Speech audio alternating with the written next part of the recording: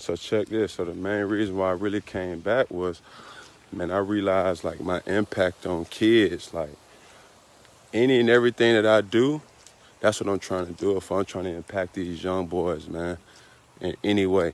Like I'm from Atlanta, Georgia, where opportunities are extremely slim for minority people. You know what I'm saying? But there's opportunity for you to do it.